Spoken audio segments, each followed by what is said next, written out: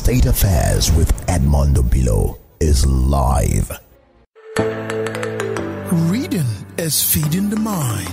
Feed the mind. Go to udarabooks.com. Udara Books, feeding the mind.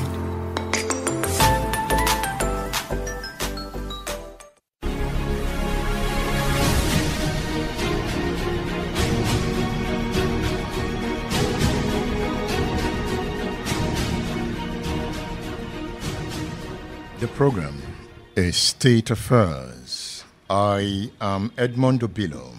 My guest is Mulikat Akande-Adeola. Good to have you on State Affairs. Thank you. It's my pleasure to be here. And I'm happy to see you for the first time. Same here too. You look so gentle. I am. At least I don't make noise. But you fight. Fight? Yeah? I don't know. You are the one telling me. I don't know. But politicians fight. Yeah, it depends on what you're fighting about. Everybody is capable of fighting. And Mulikat is capable of a good fight. Sure. You are giving Seyi Makinde a good fight, right? No, I'm not fighting Seyi Makinde. So who is fighting who? Your guess is as good as mine. Okay, Seyi Makinde is fighting Mulikat. Did he say that? What do you think? I don't know. I'm not fighting anybody. I'm just a politician, and my interests and the interest of my followers is paramount to me. So what is your interest? Can you tell me? Yeah, my interest is politics, as we all know, is a game of interest. If you partake, you should also share in whatever it is that comes out of the process.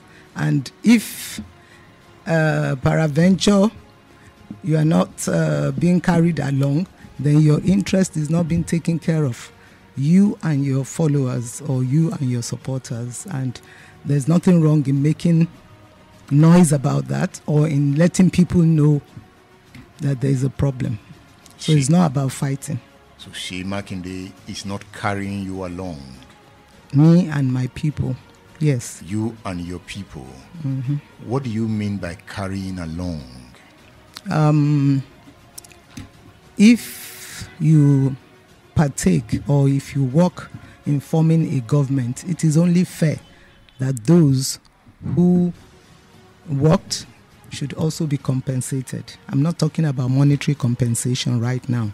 And as you know, if you talk of PDP in Nigeria, and particularly in Oyo State, I'm not a newcomer. I've been in PDP since its inception, and we've worked for PDP for as long as anybody can remember, I can say that we own the party.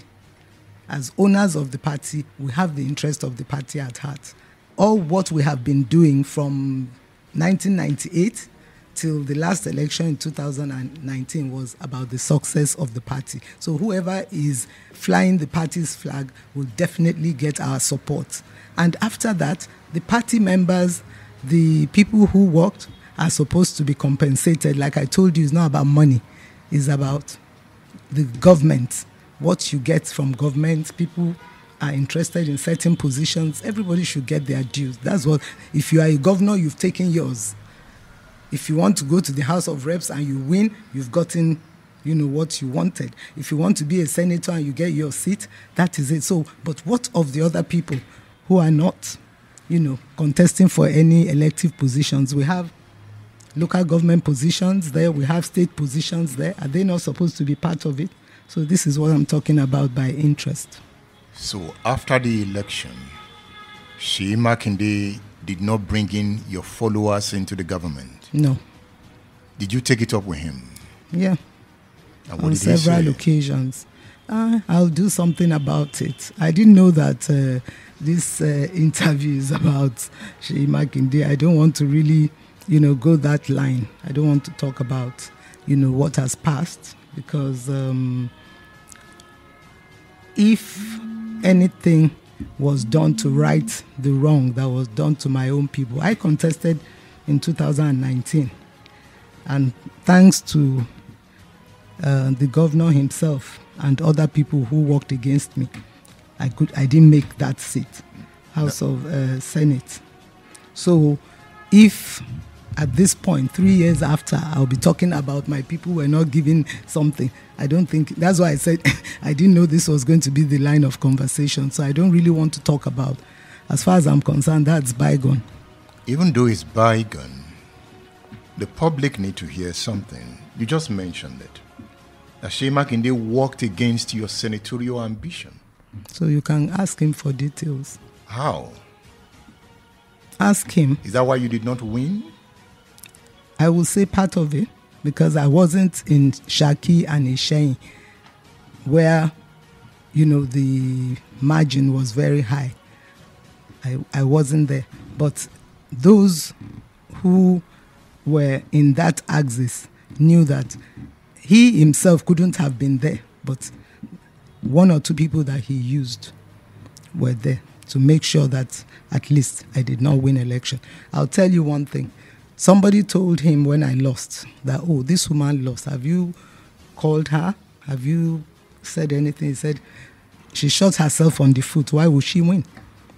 And I confronted him with it, and he didn't deny it. He said, but he didn't say it out of any negative. And I told him, if I shot myself on the foot, it doesn't have a positive meaning. It can only be negative. At what point did I shoot myself on the foot, and why? Which he couldn't answer me. I asked him this question in my house in Abuja because I was surprised, because I went all out. I did everything within my power for the party at that time, for him. He was the flag bearer. So I was surprised that he could make such a statement, You see, where it concerns me. From this interview, I can decipher that the war had started even before Seyi won the election. Because you are saying he didn't want you. You didn't know. I didn't know there was a war. I didn't know they were fighting me. I started hearing everything after the governorship election. But even then, I didn't even, take it as anything, because I'm someone who believes that election is about winning, losing. If you win, it's because God wants you to win. That's who I am. So I didn't really, even when I asked him that you said I shot myself on the foot, I still discountenanced it. After then, he still came to my house. We were still talking. You know what I mean? So I didn't take it as anything, because I believe that God gives when he wants to. If they worked against me and I lost, it's because God wanted it that way. That's the way I conclude, because I'm a God-fearing person. I don't want to ascribe anything, really to anybody. But as time went on, I began to see all the plans or all the things that he wanted to come out of this government. So there was no need. So he was out. Because there was no reason. Yes. He was out to cut you to size. No, I don't know what size. But all I know is that they didn't want me there. In fact, there were reports to me that what they said was that if she goes to the Senate, she will become too powerful, and we will not be able to control her. So I wouldn't know where, how, and why they got to that kind of conclusion. I wouldn't know.